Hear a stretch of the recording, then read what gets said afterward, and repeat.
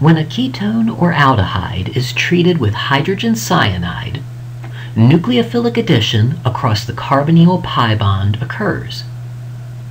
The result is a compound known as a cyanohydrin.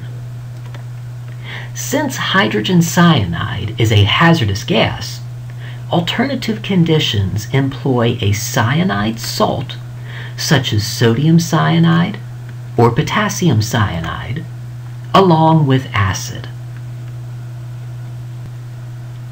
Hydrogen cyanide has a pKa of approximately 9, making it about as acidic as phenol. Since hydrogen cyanide is reasonably acidic, some of its conjugate base, cyanide, will be present.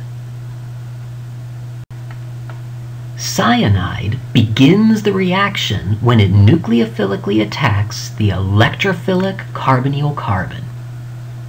The carbonyl pi electrons are pushed onto oxygen as a result, and the anion that is thus formed deprotonates a molecule of hydrogen cyanide, yielding both the cyanohydrin product as well as another molecule of cyanide.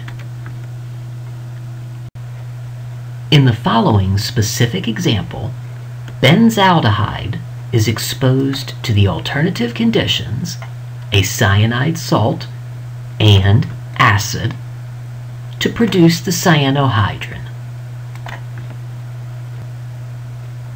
The salt is the source of cyanide in this instance. Nevertheless, it nucleophilically attacks the carbonyl carbon in the exact same manner as before.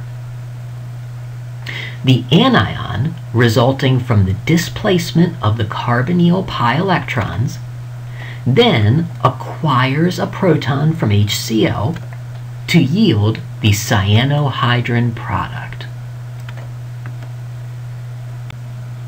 In summary, cyanohydrin formation is another example of nucleophilic addition across the carbonyl pi bond of a ketone or aldehyde.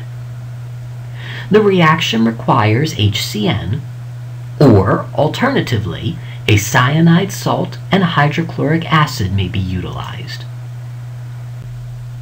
Cyanohydrins are versatile compounds because they contain two functional groups, the hydroxyl group and the nitrile, each of which can be further manipulated.